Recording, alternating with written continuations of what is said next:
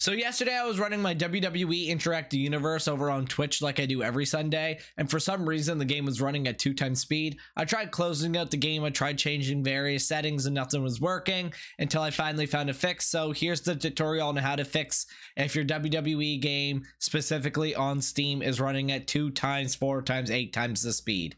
So this is actually a super easy fix, nothing really complicated to it whatsoever. In the newest update, they added new options. So what you're going to want to do is you're going to go over to extras, and from there you are just going to turn on timed game update. This is automatically on off. I have it on yes, and that will fix the update. Just switch to yes and you have your problem fixed. Dude, why is this game in 3x speed all of a sudden? Let me try to restart it. I don't know, guys. I literally do not know why this game is just running in 3x speed.